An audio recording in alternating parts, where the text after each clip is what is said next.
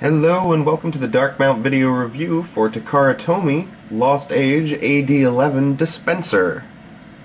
Now this is a Japanese exclusive for the time being toy from the Japanese Age of Extinction Transformers 4 line, which over there is called Lost Age.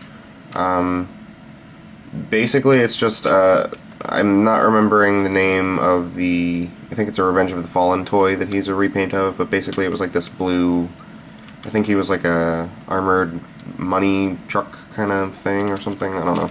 I never liked the way that mold looked, so I never got him, and this is a repaint that is meant to homage the Mountain Dew robots that have been in a couple of the movies, and specifically it's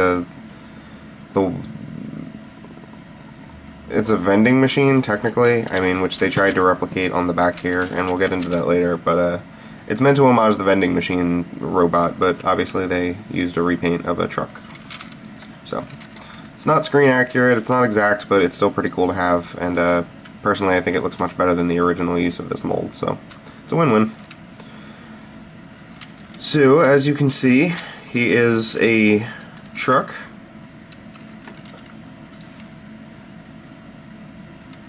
And his weapon plugs in on the side here.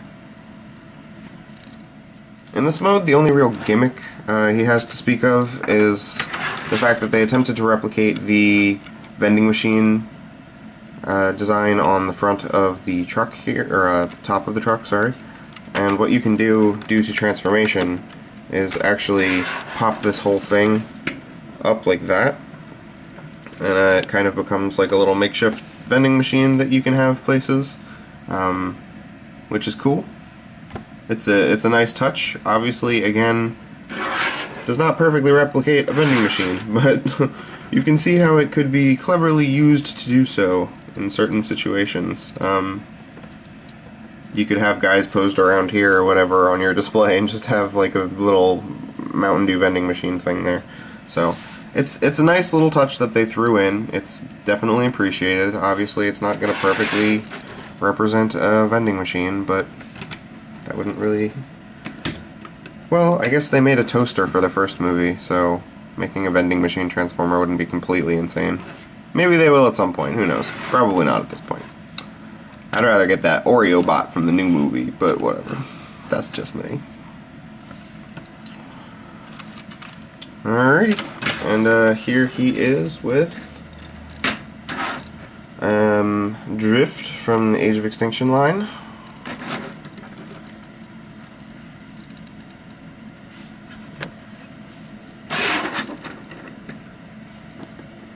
So he's like pretty much a normal deluxe. Obviously he's a little taller, but surprisingly enough he becomes a pretty stout little robot, so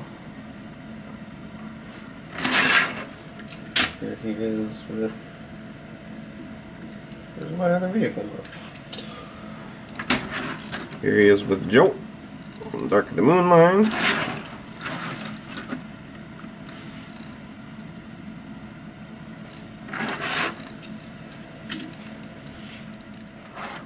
Now to get into transformation, you want to come back up here and detach this whole top section, which pegs in lightly here and there, but mainly just right up here. It uses these to peg into these bars. And you just want to flop that down like that. And then what you want to do is come in here and just kind of loosely disconnect these, and then you can use this little joint right here to kind of pull them out loosely. Again, get my camera up now. Disconnect that, and then angle them out. And then you can just take this whole part, whole top section, and just kind of maneuver it up and over. These two little sections just fit around this big bar. And they will pull down, and then rotate. You want to fold these little bits in like that. Fold these up. And then you can just kind of fold these down around to your liking. You can do pretty much whatever you want with them. I just fold them down until they stop. And then what you want to do is bend these knees just enough that you can pull these little knee guards out, because they actually retract down into the knees during transformation.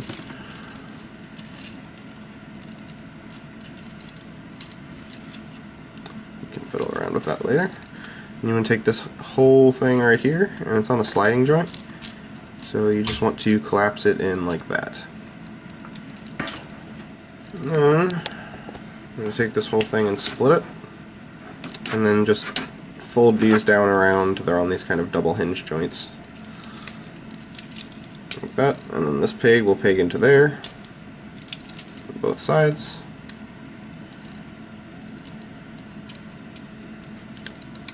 And then you can just kind of get the arms out of your way, and this will kind of click down. It doesn't really peg in specifically, but it kind of clicks into place. And then these little pegs right here will peg into the center of the hubcaps.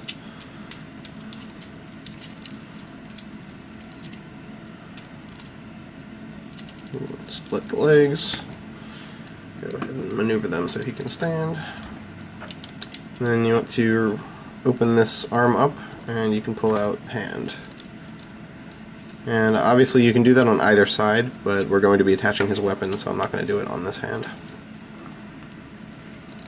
Speaking of, you can then take his weapon, which is kind of like a bunch of little soda can gun type thing, and this will peg onto this peg right here on his arm.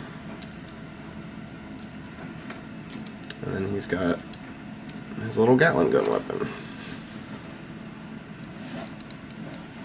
And there is Dispensor in his robot mode. And yeah, I really like this guy. I think this is a much better use of the mold than the original. The green just does a much better job. It's kind of coming up like a dull turquoisey color on my camera right now, I think, but it is definitely a pretty solid green. Let me see if I can get it to correct the color. Not really. It is a very good green. It's like a light forest green. It's perfect. So obviously you can tell this has a gimmick just by looking this giant thing sticking out of its back. What you can do there is push that in, and you'll actually get a giant, I think they call it a capture claw or something, that kind of pops out of his stomach. Yeah, it's not the most terrible gimmick I've ever seen in my life, I've got to be honest. There are worse gimmicks in the world, but I still just hate gimmicks. That right there, that little thing, is not worth having this giant thing hanging off the back of the toy. It's just not. So, maybe kids out there love that kind of stuff, but I never did when I was a kid, and I definitely do not like it now. I really do think it requires unnecessary sacrifices in either one or both modes. In this case, only one of them. It really doesn't affect the vehicle mode at all. This thing actually makes the vehicle mode peg together very stably, so it's not a terrible thing. But it's really just not worth it for the robot mode. I would have much rather seen this just be molded detail, and then have this kind of fold down or something, because this whole thing sticking out is just lame. And the problem is, since this is the front of the vehicle mode and you really need it, you can't even really do anything to remove it. It's not like you could like glue these parts into place and just take this whole thing out, because then you wouldn't be able to transform the figure, I don't think, because you really need this stuff for these things to clip around and peg into and keep the vehicle mode steady. So that's kind of unfortunate that there's not really anything you can do there. If someone was some kind of an expert modder, they might be able to take this whole assembly out and then install some kind of fold down flap or something, and maybe that would work.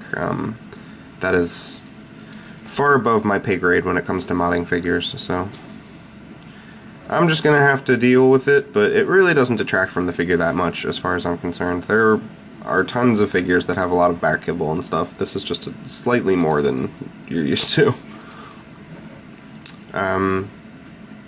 This whole part, for some reason, comes off, and as I do not have the original figure, I don't know if this came off on the original as well. I have no way to know, because I don't have it.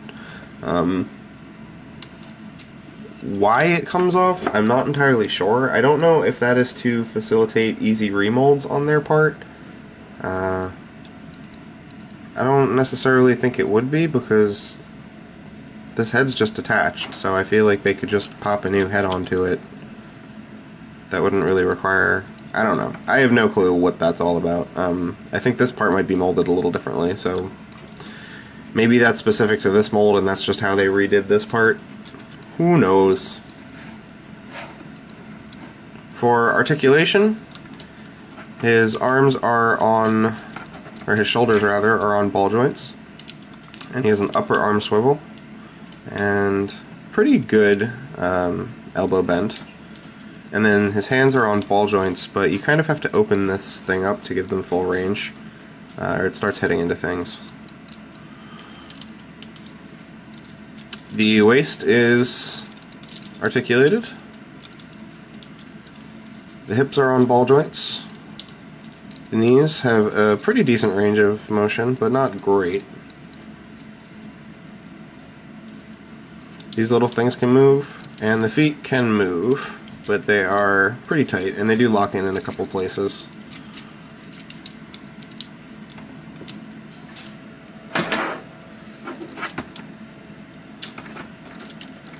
The head is actually not very articulated. It can rotate. There's kind of an assembly in here that makes it look like it should be able to move up and down, but I can't really get that to work, and I don't really want to break the head or break the paint, so I'm not going to force that. So it may do that as well if you figure out whatever's blocking it, but I'm not going to be doing that. And then because of the way this pegs in, you kind of get some articulation there, so you could have like a bent arm kind of look going on with the gun, which is neat. For some size comparisons, here he is with a Dark of the Moon Deluxe, namely Thundercracker.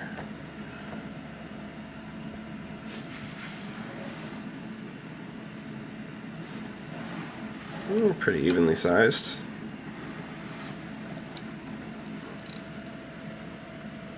And here he is with an Age of Extinction Deluxe, namely Slash.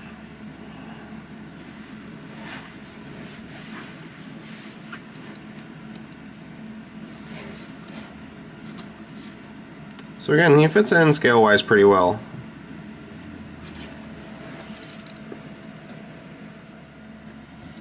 All in all, this is a really good figure. I think this is, like I said, a much better use of the mold than the original. I think the colors work better. I think the paint details that they put in a couple places are cool. I like the fact that they tried to replicate the vending machine look. Excuse me. And I like the head a lot more. The head on the other one was kind of a weird, robo-y looking thing, and this looks like very Decepticon-y. And I like Decepticon heads in the movie. I know lots of other people think they look like bugs or whatever, but I like them. I am a Movieverse fan, even though the plots are terrible. I like the designs. But yeah, I can't really muster any complaints about this guy, except this thing. I just don't like gimmicks, and I'm always kind of hesitant to put that as a complaint because there are people who like gimmicks, and they like their toys having kind of special features that are specific to that toy. I would just prefer to have a more cohesive toy with a better transformation and not something sticking off of its back, but that's kind of more of a personal choice than a problem. So while I would technically list that as a complaint, I don't know if that's necessarily fair. There are just bad gimmicks in the world that I would just absolutely list as a complaint because they're just poorly implemented. This actually isn't a bad gimmick. It works. It gives a decent effect. The claw is very large. It can actually like grab other figures. Let's see if I can get it to actually do this on tape. Well, he's kind of a terrible example because his torso is shaped so weirdly, but he can like actually grab other figures. So it's an effective gimmick. It's not like it doesn't work. It definitely works. It's just an issue of whether or not it's worth having this giant thing sticking off the toy. Since that's the way it's designed and we can't do anything about it at this point, it's kind of a moot point. But yep, I don't think you'd be disappointed if you got this guy. I wouldn't pay like mucho bucks to import him, but I got him for basically the same price as other deluxes and stuff on Big Bad Toy Store. So I know he's a little expensive on Amazon right now. I don't really shop anywhere except Amazon and Big Bad Toy Store, so I can't really speak to any other like Captured Prey or any of those smaller outlets that people use. But check there, guys. I mean, if this is something you're looking to get, I would definitely pick it up. It's definitely worth getting.